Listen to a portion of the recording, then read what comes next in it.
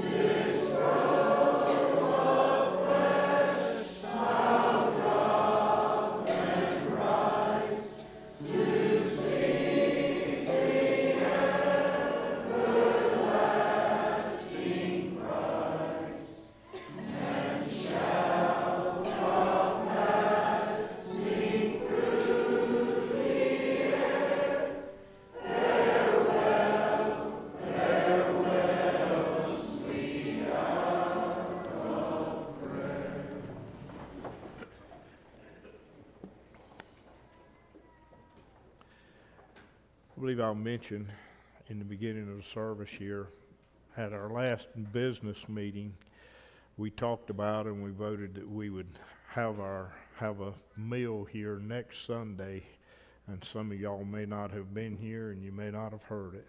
I was reminded this morning that we might need to make that announcement. So we will have a meal here after church next Sunday, and you're welcome to be here. Just bring some food and enjoy being together. The song that we just sung there, Sweet Hour of Prayer, there's a lot that can be said in that, and there's a lot of sweet communications that we can have with our Lord and Savior throughout all things. It says there, but there was something there that caught my attention. He says, to him whose truth and faithfulness engage the waiting soul to bless. And since he bids me seek his face, believe his word and trust his grace. And that's the last part of that is something that we need to keep in our mind constantly, to believe his word. And what is his word? It is right here. Right here in this book is the word of God, the word of Jesus Christ, his gospel, that he has recorded for us to read, to listen to, and to believe, and he will also communicate with us through prayer. And he can show us, and he will tell us. And he says, I chasten and rebuke those that I love. And he'll give us victory in the end. But he can show us, and he'll write the things in our hearts how he'd have for us to live and what he'd have for us to do. And we can read through all manner of things where people went to him and asked him certain things. And he was able to communicate with them. He was able to tell them what to do and how to do. And he is there for us today, and we'll be able to do the same thing. I'll cast on him my every care and wait for thee, sweet hour of prayer. He says, wait upon the Lord. Don't be too quick. Don't try to take things into our own hands, but to wait upon him. To put our faith, to put our trust in him. And wait, I say, upon him, our Lord and our Savior, to give us all that we need spiritually, and he will. And there is nothing that can come upon us but what there is a way for us to go through it. There's a way for us to escape. There's a way for each and every one of us to see victory. You're not born to be a loser. You have the opportunity to win in this. Paul said that he did not fight as one that just beateth the air, but he was fighting for victory. And he's talking about that spiritual fight. He wanted to make his licks count. He wanted to live in accordance with the Word of God and how that he had been taught by revelation, by Jesus Christ teaching him. That is how Paul was able to do the things that he did. And I know that he is there and he is waiting just as much for you and I today as he was for Paul. And we can have that same spirit. We can have the same power. We can have the same understanding that the men that wrote this book had. Because God was the one that inspired those words to give to them to write. And God is the one today that can put it into your mind and inspire you with his word. And his peace, I'll give to you that comforter. I'll give to you peace, hope, eternal life. And I hope and pray that that's what we've all come out here for today, to learn and to understand more about his word. And as we read through, just keep in mind of what he said. Believe upon his word and trust in his grace. Believe upon his word and then trust him. He has said what he would do, and trust him to fulfill it.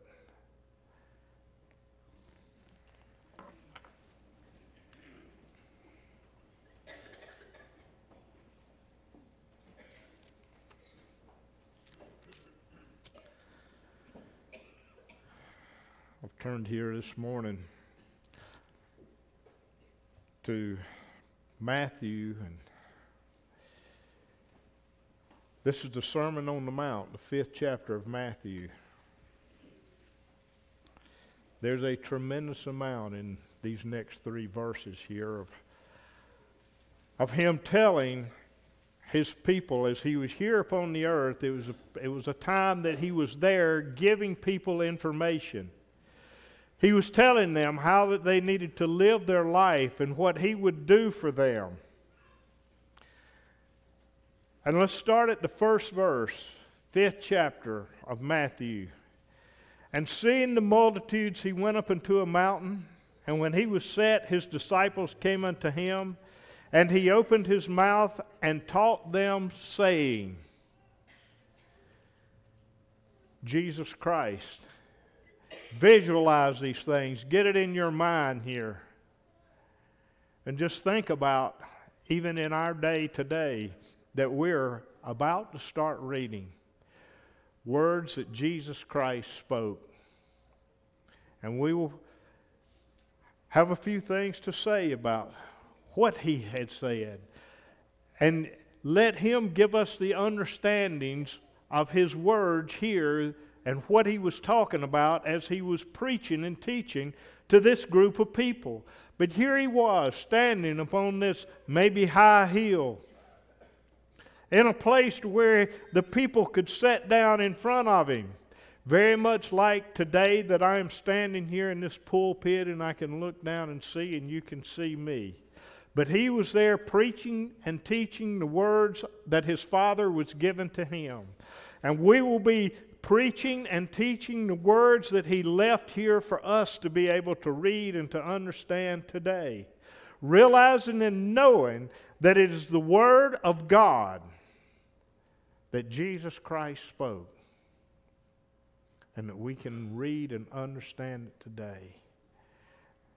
And I must believe upon that in its entirety. Blessed are the poor in spirit, for theirs is the kingdom of heaven. Blessed are those, he says, that's poor in spirit, in the worldly spirit, but rich in the Spirit of God, the way I look at that. He says, for theirs is the kingdom of heaven. That is the only people that will be able to inherit that kingdom of heaven, is those that has been filled with the Spirit of the Holy Ghost while they were here upon the earth. He says there is no others, there is none that will enter into that kingdom that he's talking about that is defiled with sin. How can we have that taken away? Only through Jesus Christ our Lord. How can our sins be forgiven? Only through him. We have to see how poor and wretched and blind that we are in our own self. And that we can be able to see by the light of Jesus Christ. And that we can then be rich spiritually by his power, by his grace, not by our works, but by his grace. Blessed are they that mourn, for they shall be comforted. And I believe that there he's talking about mourning our lost condition, that terrible condition that we are in, and that we are so weak and undone without him. But when we see that and we mourn that and we flee to Jesus Christ, he is there then to forgive us. He is there to lift us up. He is there to give us that righteous spirit. Blessed are they that mourn, for they shall be comforted. Those that see their sad condition and they mourn over that. And they beg for help from Jesus Christ. They will be comforted. He has promised that. This is the words of Jesus Christ. You shall be comforted. Blessed are the meek, for they shall inherit the earth. Again, meek in our own self, seeing that who are we, but we are nothing. And we have to totally rely upon God the Father. We can never have an arrogant, forward spirit within us. We must be in a meek, lowly condition, showing that we have nothing of our own, but we have it all through Jesus Christ, our Lord and Savior. He says, you shall inherit the earth. And what's he talking about there? Inheriting the earth. There will be a 1,000-year period that the righteous will inherit this earth. They will be brought back here to the earth to be here with Jesus Christ for a 1,000-year period. And this earth will not be like it is now. It will be a good place to be. There will be no sin upon this earth at that time. And we will be here in a saved condition with Jesus Christ. I don't know what all will go on, but I know it will be a good thing, a good place. And I believe that we will all be at one together with Jesus Christ. And he says those that are meek and has all of these others, all of these attributes will be in the righteous. He says they will inherit the earth. They'll be able to be here for 1,000 years in that wonderful condition. Blessed are they that do hunger and thirst after righteousness, for they shall be filled. And I want you to think about that just a minute. What did he just say? What did Jesus say? Blessed are they that hunger and thirst after righteousness. They shall be filled.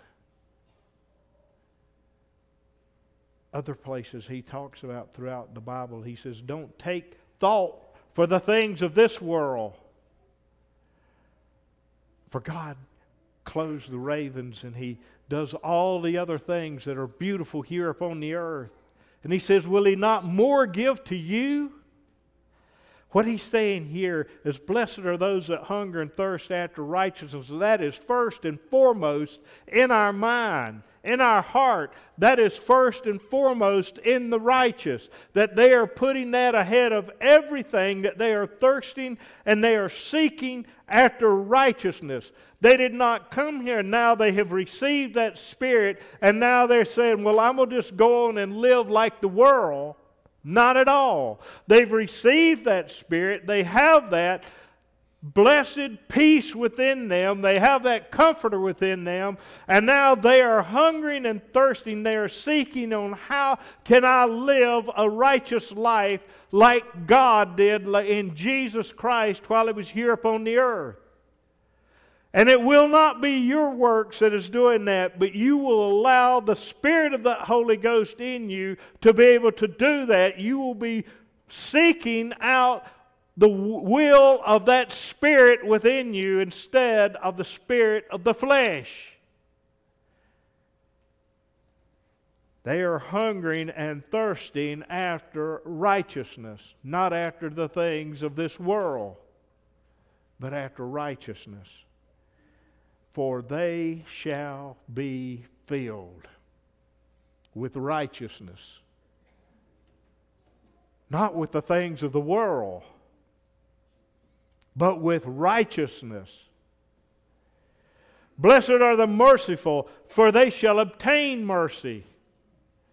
Be merciful to all people, mankind.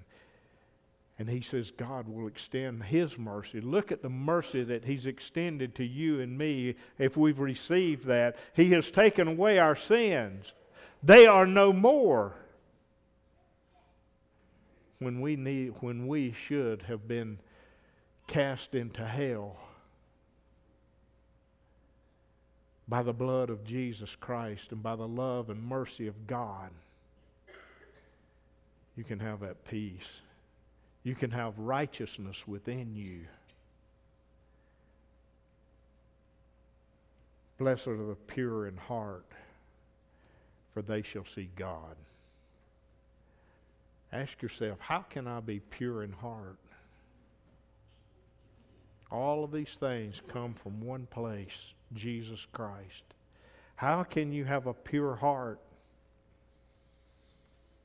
when we came here with a wicked heart? That new birth. That birth that Nicodemus did not understand at all. Believing these words, trusting in His grace. Believe His word and trust in His grace is what he's talking about here right now. I'm telling you these things, he says, now believe in them. Blessed are the pure in heart, for they shall see God. Do you want to stand before Him today? In your condition, the condition that you are in right now today, do you want to stand before God and let Him judge you?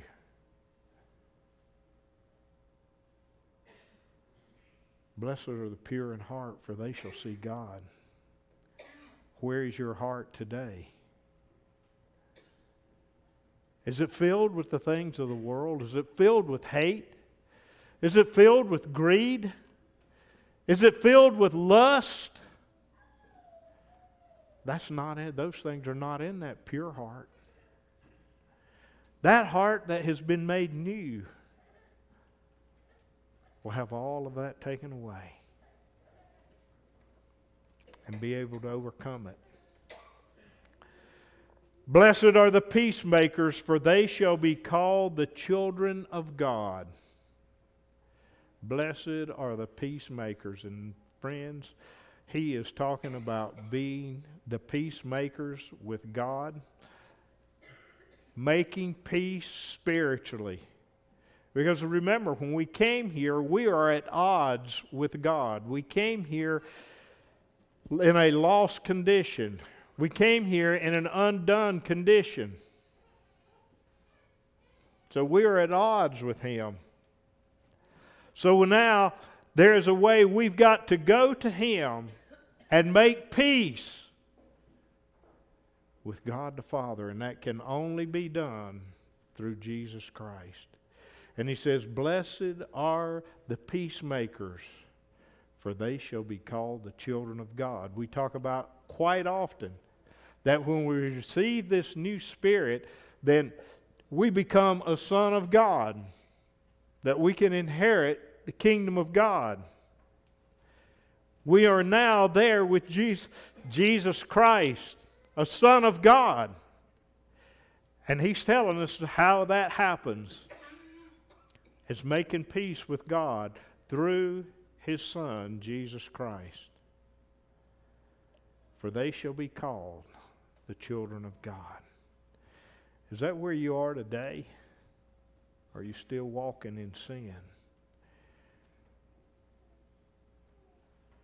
Blessed are they which are persecuted for righteousness' sake, for theirs is the kingdom of heaven. And he was just going on and he was telling people, and he tells us in other places where, yes, if you are a righteous person, if you have laid aside the things of this world, you will not be able to walk in that anymore. You will have to separate from the things of this world. You will have to separate from sin. Even though man might look upon it as everything is okay, if it goes against His word here, it is sin. And we can have nothing to do with it. We cannot encourage anybody in sin in any way, shape, or form. Just to smile with somebody or our presence may encourage someone in something that goes in direct opposition to what he's saying here, and it may cause persecutions to be brought upon you. The Word of God, through Jesus Christ, brought persecutions upon Him so much that they put Him to death.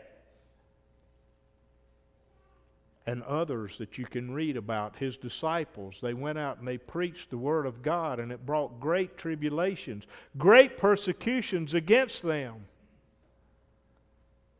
because they preached the truths. And He says, blessed are they which are persecuted for righteousness' sake, for theirs is the kingdom of heaven.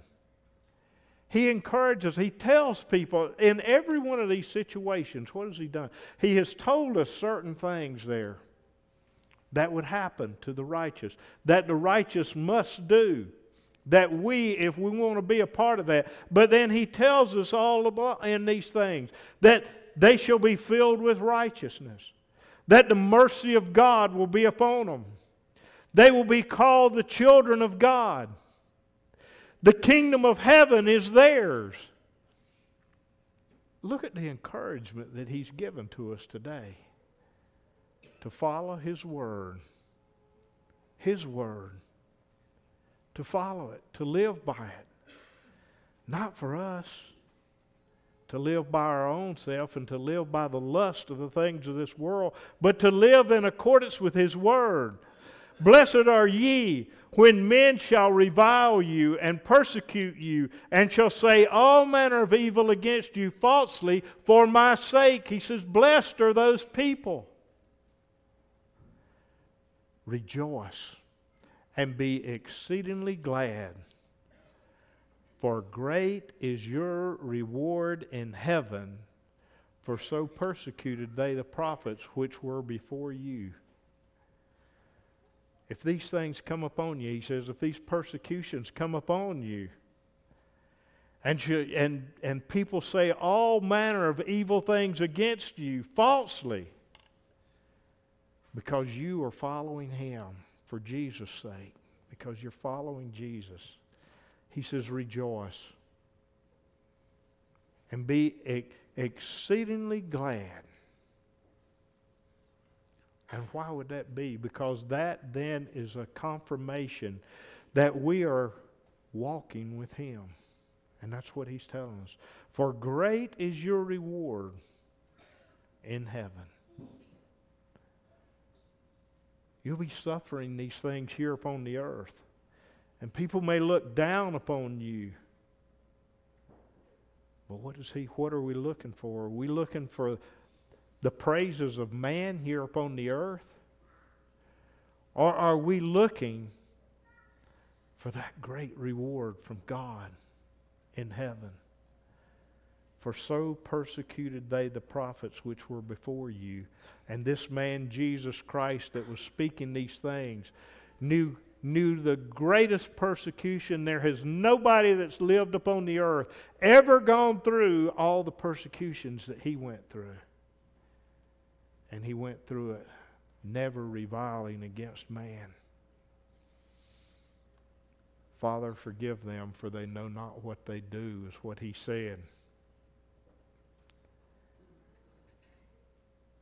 Even though He was there hanging on that cross for you, my friend. Will you hear His word and harden not your heart as they did in the provocation? Will you hear His word today and not let Satan come and take it away out of your mind? But let it furnish that good ground, that it might bring forth good fruit in you, spiritual fruit, that you can have eternal life and inherit the kingdom of heaven. You're the salt of the earth.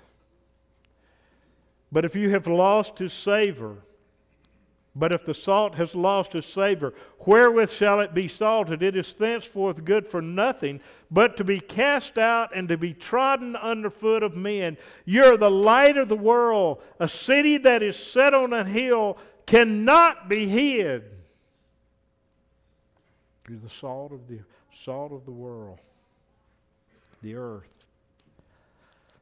Maintain that through following Jesus Christ, walking close to Him. He says, if the salt has lost its Savior, they used that salt to prepare meat, to preserve it, so that they could keep it right on till it was good for them to be able to use. That Spirit of the Lord is what makes us the salt of the earth. And it will preserve your spirit as long as you want Him to be there. But if the salt was used and it is good for one time, and then it had to be cast out and it was good for nothing but to just cast it out and to cast it under the feet of men. But it was good to preserve that meat for as long as it needed to be done. And that Spirit of God is there to preserve your spirit as long as you want it to be there. He will be there and He will abide with you. Don't let Satan deceive you. Don't let him try to tear you down and take you away. You're the light of the world. That Spirit of the Holy Ghost should be shining. It is the light of the world. The world is in darkness. The world is in wickedness. And when we look around today, we are living in such a wicked and evil and adulterous generation. Everywhere you look, there is sin abounds. Everywhere. Where can you see the light? There is one place that light is shining bright, and that is in Jesus Christ. And there is another place that light is shining, and that is in all of that He has given that new birth. That light is shining. He says, "You're the light of the world. You are the light that the world can be able to see what He is doing in you, and give God the honor and the glory for it." A city that is set on a hill cannot be hid. And if that Spirit is growing within you, is it prevalent in your life? Is it so that people see that there is something different in your life, and he is not walking or she is not walking with the lust of the things of this world and in the things of the world, but walking in righteousness, as he talked about there a while ago, that Jesus said. And he's saying now that you're the light of the world. A city that's set on a hill cannot be hid.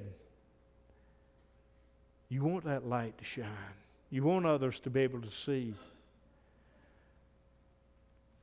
And for them to have the same thing if they will just seek Him.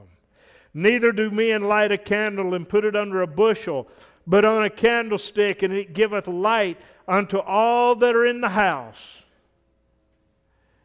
God gives us that light. Now what are we going to do with it? He says you don't take that light if you go into a room. In our day, we would go in and flip a switch on and there's a light, there's a lamp or something there. When we cut that on, we cut it on so that all the people might be able to see. Lots of times you may go in someone's home and you might sit down and they will come to you and say, "Let us cut a light on so that we can see." And they cut a light on, and now there's light in that room, and you can see all in there, and you can see one another, and you can communicate one with the other because that light has illuminated it. And that's what he's talking about for us spiritually. He says, neither do men light a candle and put it under a bushel. God didn't give you that light, that new spirit, to cover it up and to not do anything with it so that others cannot see that at all. He gave you that light so that now it might illuminate, and then you might be able then to communicate with others, and others may be able to see. Just as you might walk in there and cut that light on and say, let us have some light. I hear people say that. Let's cut the light on so it'll be light in here. How about that spiritual light that's within you? Do you want that? Let's cut that light on so that there'll be spiritual light that you might be able to understand, you might be able to see, and you might be able to grow spiritually and help someone on their journey. Let your light so shine before men. Exactly what we're talking about, and I just quoted this basically. That they may see your good works and glorify your Father which is in heaven. Not glorifying you for what your works are, for those good works. Because let me tell you something. A righteous person will bring forth good works. Now you can try to downgrade that. You can try to say all manner of things against it. But His Word, listen to what He says. Let your light so shine before others that others may see your good works. If it is evil works, if it is sinful works in you, it is not of God. But it is of sin, it is of Satan. And glorify your Father which is in heaven. That's how you are able to do those works. Not on your own. This is the words of Jesus Christ. Do you believe it? Let your light so shine before men. And what's He talking about? Let your life, let your works, the things that you do, the things that you say, your words, where you go, how you dress, and everything that you do, let your light so shine before men that they may see your good works and glorify your Father which is in heaven. Now the only people that can have the works and that light, He's talking, let that light shine. That is the light of the Spirit of the Holy Ghost. Without that, you are doing a work that is not righteous and that will not shine and will not be good works. But you've got the opportunity for that to happen. You're the light of the world. And a city that is on a hill cannot be hid.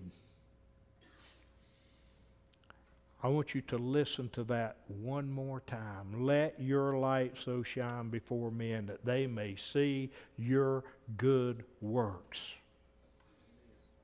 The works of Jesus Christ in you. And glorify your Father which is in heaven. Think not that I am come to destroy the law or the prophets. I am not come to destroy, but to fulfill.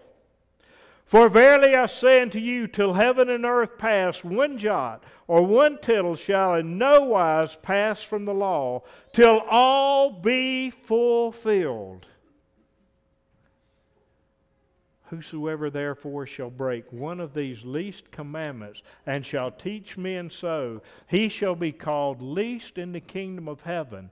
But whosoever shall do and teach them, the same shall be called great in the kingdom of heaven.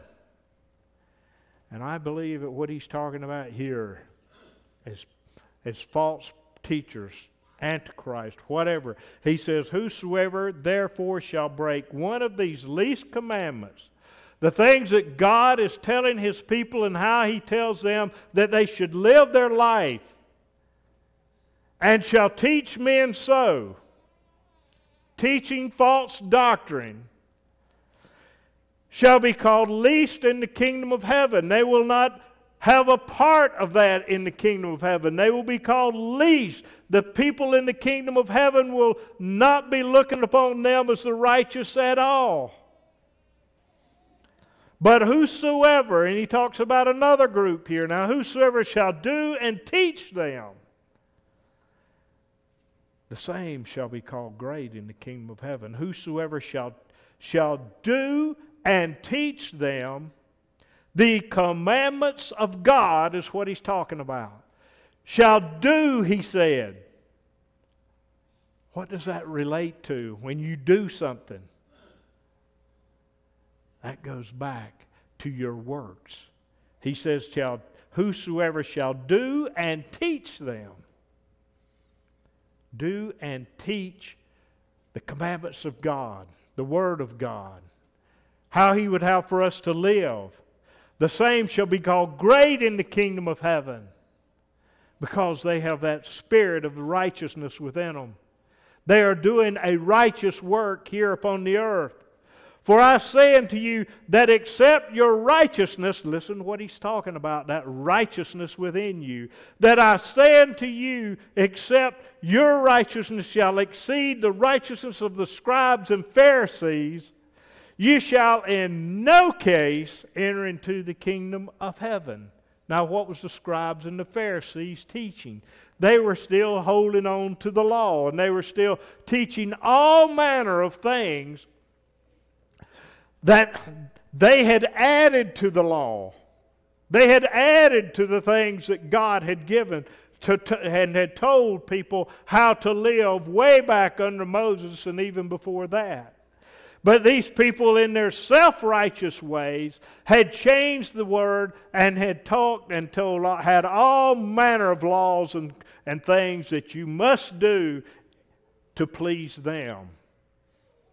And this is what he's saying, that your righteousness must be greater, must exceed the righteousness of the scribes and Pharisees. They were self-righteous in their own way. The people that he's been talking about here, that he has talked about being blessed, are those that are righteous because they have had that new birth. Blessed are they that do hunger and thirst after righteousness, for they shall be filled. That's the ones that he's talking about here. For I say unto you that except your righteousness shall exceed the righteousness of the scribes and Pharisees, you shall in no case, he said, enter into the kingdom of heaven. What is within you today? Is that righteous spirit in you today and growing? Is it illuminated? Is that a light there that people can see? What are your works today that you are doing?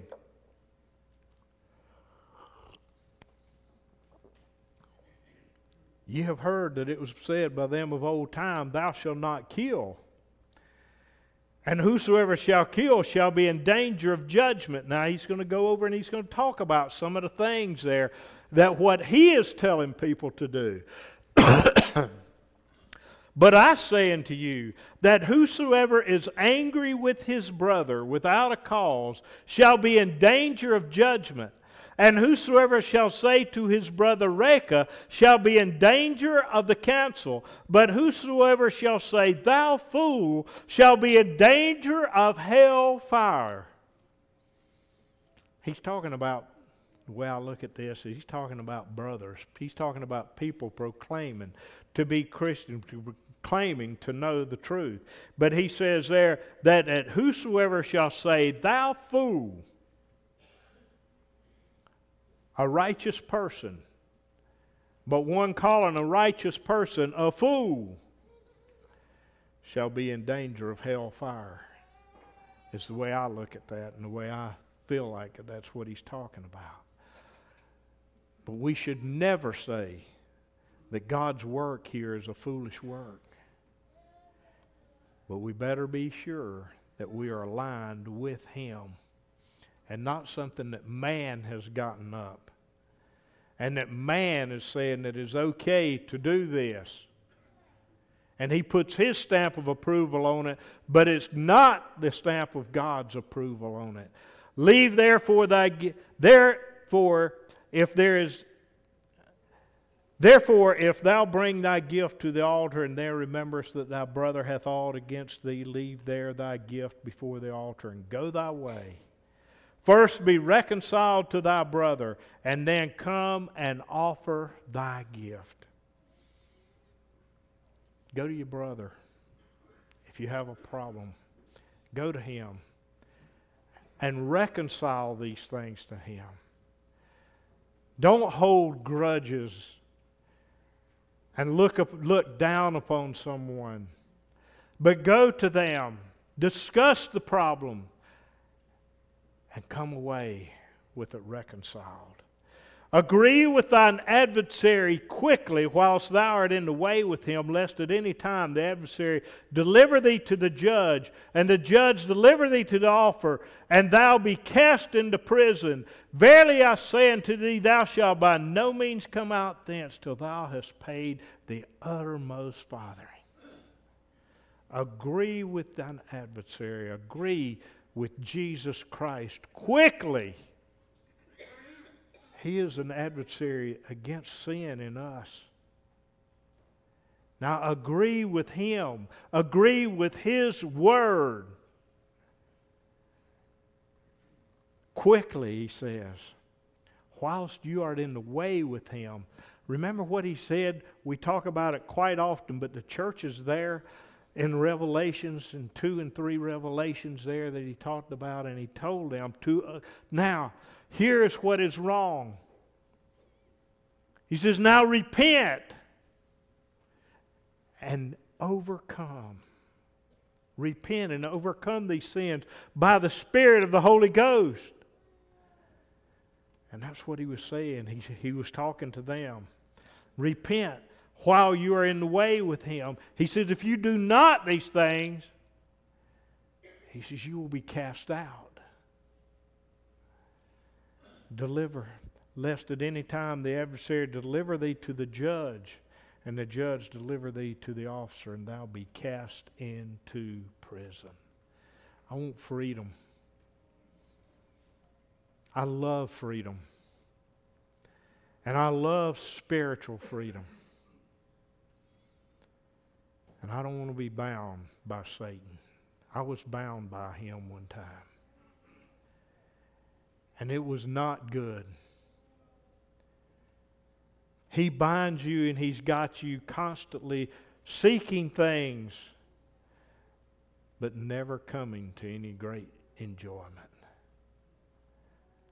Never fulfilling peace within you, because you are a prisoner of His, and He's carrying you from one thing to the other. But with the peace of God, with the freedom that He gives to us, brings such great joy, such great peace that we can have throughout eternity. Verily I say unto thee, thou shalt by no means come out thence till thou hast paid the uttermost farthing. You have heard that it has been said by them of old time, thou shalt not commit adultery. But I say unto you, that whosoever looketh on a woman to lust after her hath committed adultery already in his heart. Now listen to these things carefully, my friends. Today, adultery is rampant throughout our life, throughout our world, not in us. It should be, as he mentions in one of his other scriptures, that fornication or adultery there should not be once named among the righteous and among us. But he is talking to it in Christ. These things were going on all the way, have been since the beginning of time. Christ was here warning these people about adultery and what a serious thing that it can be with people here upon the earth. He was warning them 2,000 years ago. We look upon it today and think that this is really bad, and it is. It is rampant. But I know that it was going on in those days, and even the days before Christ. You can read about how it took place in many, many areas throughout the Bible. But what he's saying here, he says, now, you've been told, and it was written in the law of Moses and before even, thou shalt not commit adultery. People don't look upon that as anything this day and time. And now look here and see what took place, what he said. He says, but I say unto you, that whosoever looketh on a woman to lust after her, hath committed adultery with her already in his heart. He takes it one step further back. He says not just the physical act of that, but if you look upon that woman, or that woman look upon that man with lust in their eyes, with that lust in their mind, lust in their heart, he said, you've already done the same thing. You've committed adultery in your heart. And as we go through and we see and we hear throughout our land also of how pornography is destroying people. And I've heard that it is throughout the Christian community. It is greatly throughout the Christian community of pornography is. And all that goes right on back to that. Anyone involved in that is doing nothing more but committing adultery. Under the Word of God, under the Word of Jesus Christ. He says that if you're looking upon that woman with lust, then you're doing nothing more. You're committing that adultery in your heart. Friends, don't let Satan deceive you in these things. This is the Word of Jesus Christ. It's His Word. And we had better believe and live in accordance with Him. And if thy right eye offend thee, pluck it out and cast it from thee. For it is profitable for thee that one of thy members should perish, and not that thy whole body should be cast into hell. If thy right hand offend thee, cut it off and cast it from thee. For it is profitable for thee that one of thy members should perish, and not that thy whole body should be cast into hell. Now let's talk a little bit about what we just read there. He's saying it doesn't matter how close. You know, think about your eye. Our eye, we treasure our eyesight. I do. And I want to protect it and not let anything come in there. And if something got wrong with it, I'd want to try to find out what it was so that I could take care of it as much as possible. But if that eye was going to destroy the body, the rest of the body, because that eye had something terribly wrong with it and was to destroy it, I would want to get rid of that eye. Get rid of that eye so that the rest of the body can live. Now this is what he's talking about. Now let's look at that spiritual part. There may be things so close to us here naturally. It could be our wife, it could be our son, our daughter, our job, our house, our car, our boat, or whatever it might be naturally that we are putting before, that it is a hindrance. It is a hindrance for us spiritually. And if we leave it there and we just keep on and on and on and on with it, letting that be first and foremost, then it's going to destroy us spiritually. Now, I'm not at all telling you that, yes, I mentioned several things here that you'd have to go and get rid of all those things. But you got to let that be second. You got to let that is not an offense to Jesus Christ. If it is an offense to Jesus Christ, you better get it out of the way. And that's what he's talking about here. If it is an offense, it doesn't matter how close you have it to you, how much you love it, how much you want to be a part of it. If it is an offense to Jesus Christ and God the Father, you must get rid of it. Get it out of your life. That's what he's saying.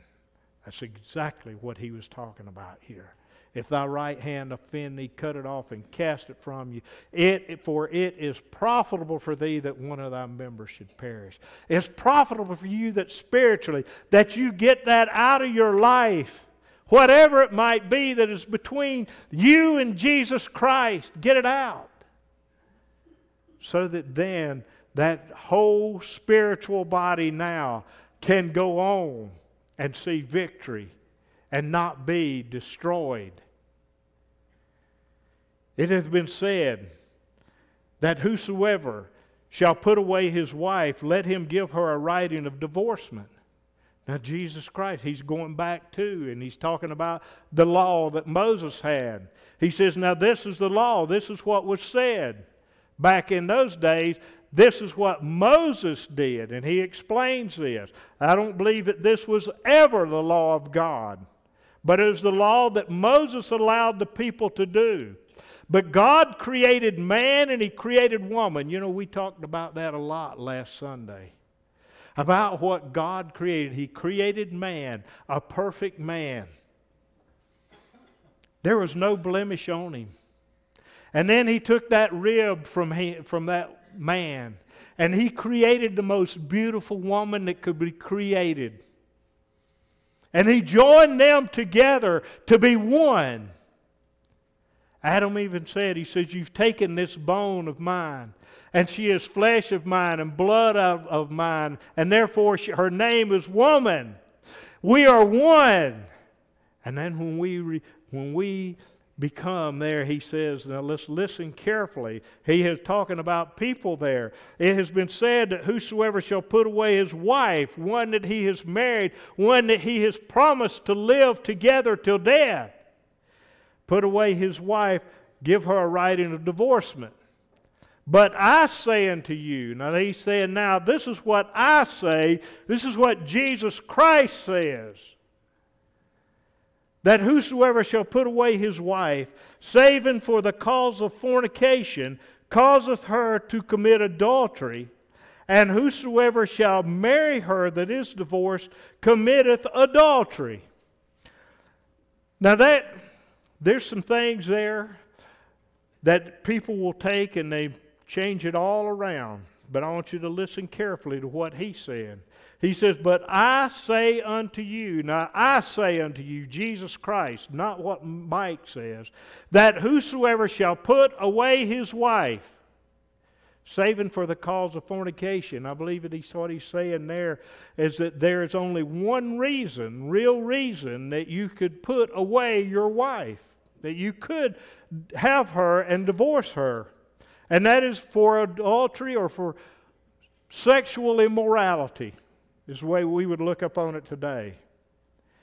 And if you divorce her and you're causing her then, if she goes out and remarries, to commit adultery. Is the way I look at that, the way I read that. And whosoever shall marry her that is divorced commits adultery. Remember again that he's saying that whosoever is divorced would be divorced because they had committed adultery. They had committed something wrong, and if I went out then and married that person that was in that condition because of that, then I would be causing that her that is divorced committed adultery. If I married that in that condition, that I would be in that same condition also, because that is going against the word of Jesus Christ. Again, you have heard that it have been said by them of old time, thou shalt not forswear thyself, but shalt perform unto the Lord thine oaths. But I say unto you, swear not at all, neither by heaven, for it is God's throne, nor by the earth, for it is His footstool, neither by Jerusalem, for it is the city of the great King, neither shalt thou swear by thy head, because thou canst not make one hair white or black. But let your communications be yea, yea, and nay, nay. For whatsoever is more than these cometh of evil. Let your words, the things you say be the truth, whatever it might be. You don't have to go out and make long dissertations of things. Just let it be the truth. Whether it is yea or nay, let it be the truth, and you stand by it. You don't have to go out here and swear by this. You hear people talk about that they swear by God, they swear by this, that I'm telling you the truth. He doesn't say that you have to do those things. He says, just let your yea be nay and nay be nay in everything that you do. I believe I want to read a few other verses here. Let's go in this same book in the 19th chapter.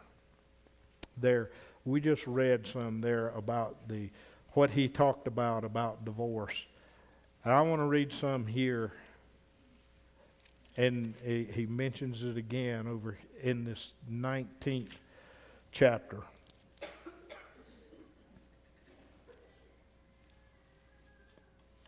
We'll start there. He is just telling people, giving them information. Start there at the 3rd verse. The Pharisees also came unto him, tempting him, and saying unto him, Is it lawful for man to put away his wife for every cause? They liked the things that Moses he had allowed them to just write a divorcement and to get rid of their wife.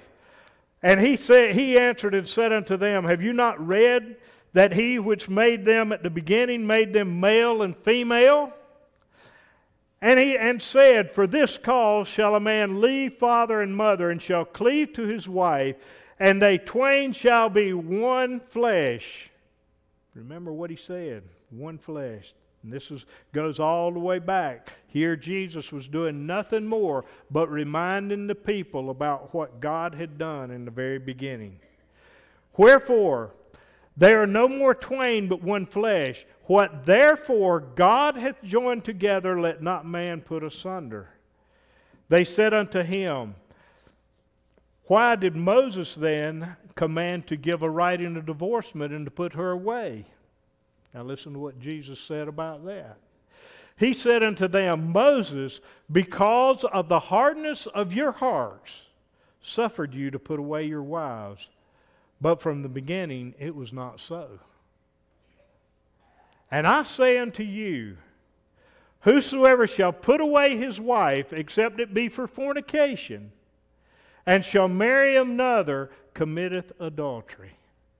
And whosoever marrieth her that is put away doth commit adultery.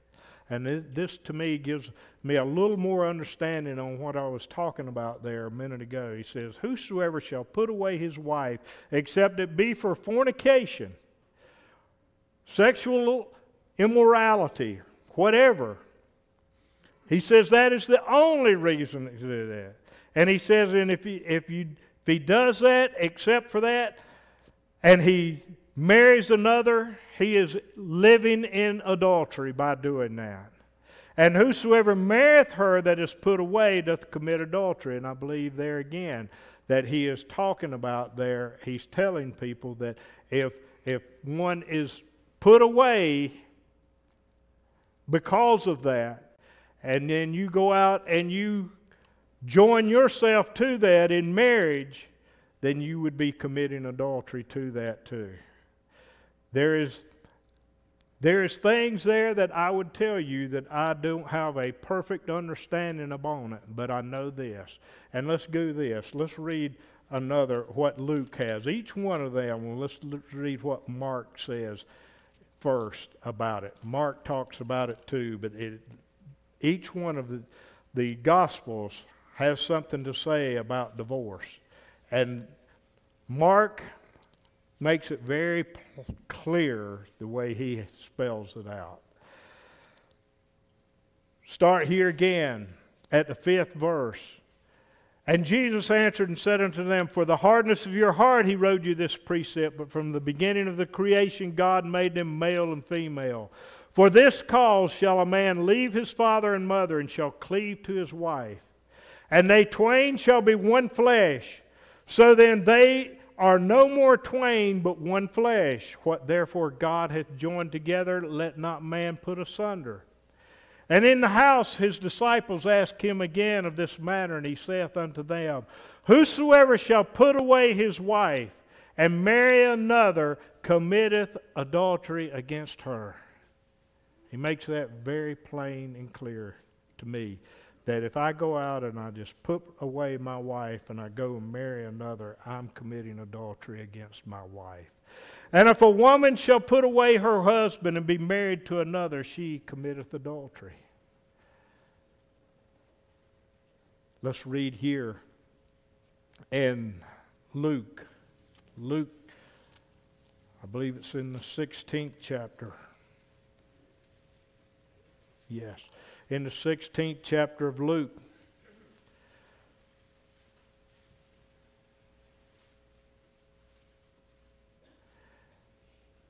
Starting at the 14th verse. And the Pharisees also, who were covetous, heard all these things, and they derided him. And he said unto them, Ye are they which justify yourselves before men, but God knoweth your hearts. For that which is highly esteemed among man is an abomination in the sight of God. And I believe that man has taken woman that was highly esteemed in the eyes of God when He created man and woman. And now it is highly esteemed among men. But man has low-rated the duty and the place of the woman. And he says there, ye are justified. Ye are they which justify yourselves before men. But God knoweth your hearts. For that which is highly esteemed among men is abomination in the sight of God. God created woman in her beauty and in her likeness, or in the way He wanted her to be. And she had a place here upon the earth. But man has changed all those things. And now the way men look upon a woman and the way they abuse the use of a woman is an abomination in the sight of God. The way I look at that is the way He has looked upon that. The law and the prophets were until John. Since that time the kingdom of God is preached, and every man presseth into it. And it is easier for heaven and earth to pass than one tittle of the law to fail.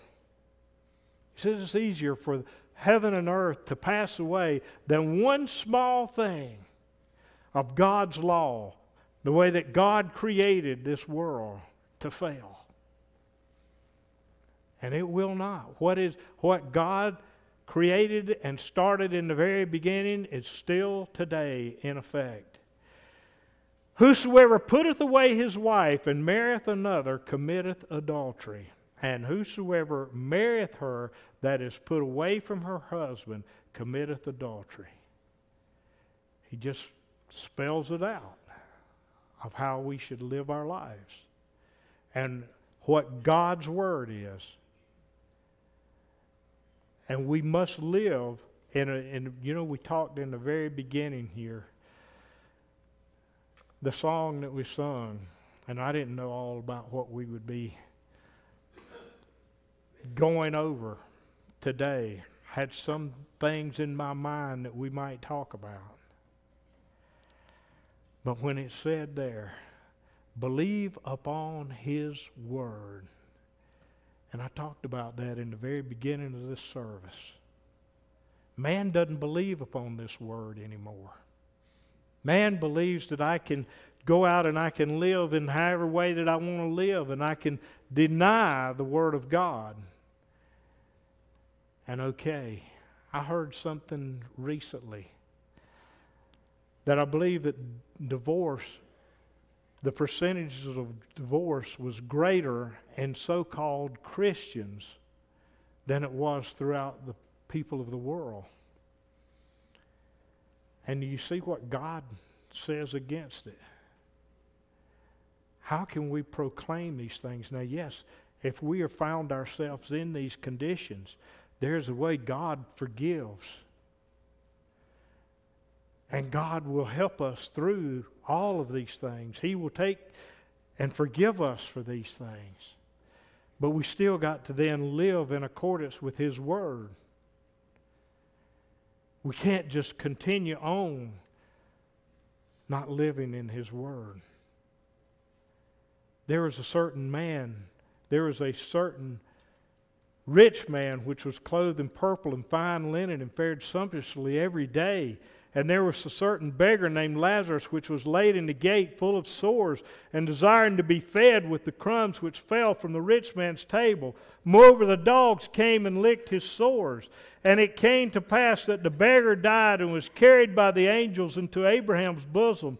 And the rich man also died and was buried. And in hell he lifted up his eyes, being in torments, and seeing Abraham afar off and Lazarus in his bosom.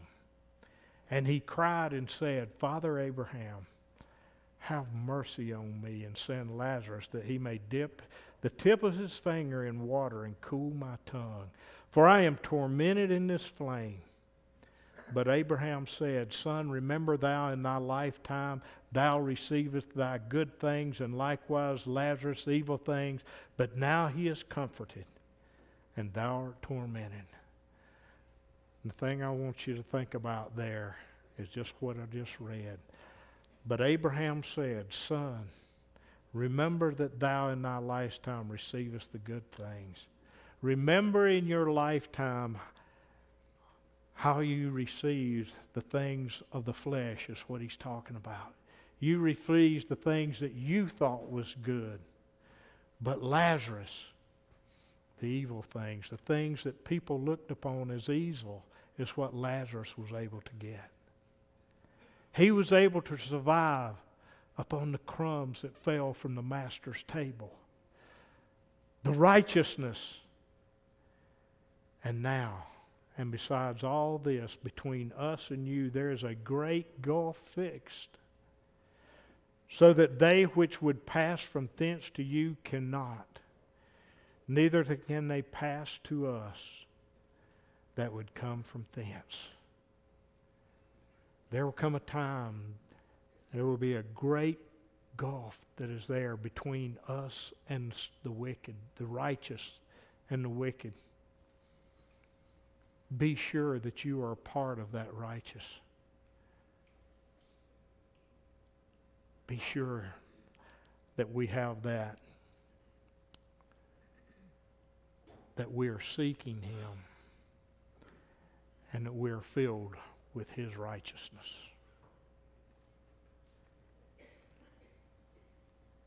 Don't be a part of the one that is looking over, that you have been and received the things that you've looked upon as good, but God looked upon them as evil. Be searching the things that man looks upon as being evil and bad, but God looks upon them as good.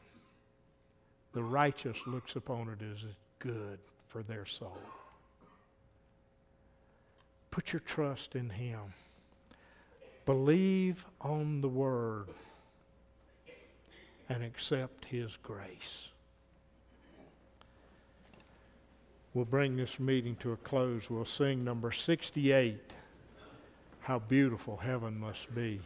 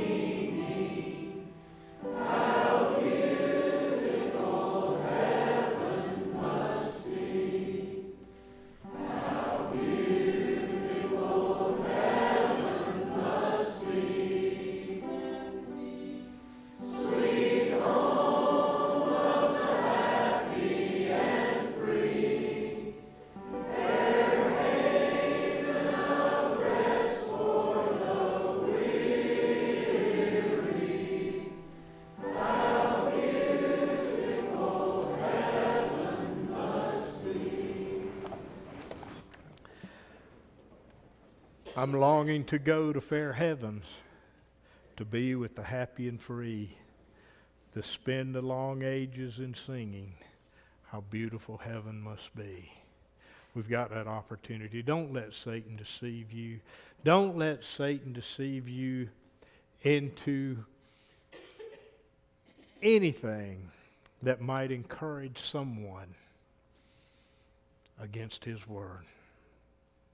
Don't be a part of Satan in anything that might encourage someone. Be that light that is set on that hill that is shining, that others may be able to see and give God the glory. Amen to that. Let us pray. To God, our blessed God, through your Son, Jesus Christ, we come to you today. First of all, we just thank you for what you've done for us. We thank you for the opportunity to know you through your Son, Jesus. We thank you for what he did here on the earth. And God, we beg for guidance in the upcoming days that we are able to discern your truths. And those that are struggling today to understand, to fill them with righteousness, fill them with your Spirit so that they will be able to judge righteous judgment and will be able to discern the truths that you have laid out for us. Discern your word as the truths of God. Help us to encourage one another and be with those that are struggling naturally. To help them to just look to you and spiritually, to look to you in every single thing, knowing that you are there, and if we will just submit to you, you'll overcome all things for us. But to be mourning our spirit, that wicked spirit that can be in man, be mourning the weakness of that spirit in man, but know that your spirit, mourning the weakness in the flesh, but knowing that the Spirit of God can overcome, and it is strong, and it is willing to work with whosoever will come to you. God, we just beg for guidance that your will be done. And you show us what to do with the things that you've entrusted into our hands, that we can have eternal life with you. In Jesus' name we pray. Amen.